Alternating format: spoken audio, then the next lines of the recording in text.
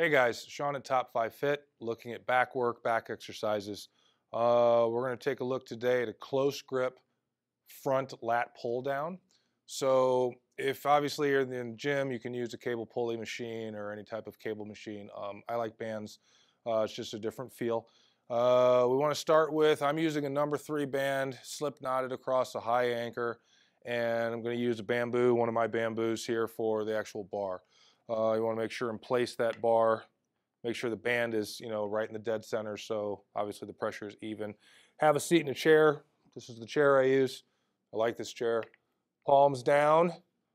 Take your torso, angle it just to the ground a little bit. Grip should be a little closer than shoulder width apart. Start pulling the band and the bar towards your chest, pinching your shoulder blades until basically your wrists make contact with your chest. And then extend back to the starting position.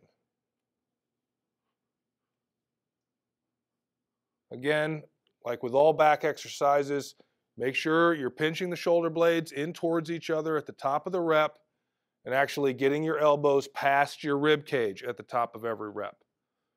A lot of time people will actually start to cut the movement short. They're not getting complete reps and then wondering why they're not seeing the development that they need.